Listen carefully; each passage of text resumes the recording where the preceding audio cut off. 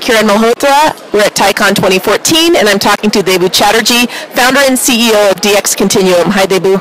Hi. Nice to meet you. Nice to meet you, too. Tell me a little bit about your company.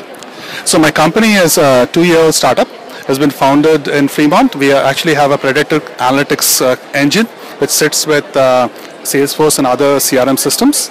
It allows sales and marketing people to make more money by selling well, predictably, increase their sales velocity, and increase the sales yield. That sounds really interesting. Tell me what's unique about your product.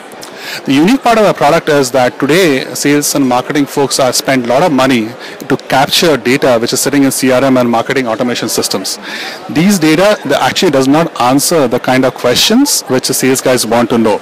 They would want to know what opportunities I want to pursue because I have a very limited time to make money out of and meet my quota target, or what I can cross-sell, upsell, and make increase the deal size.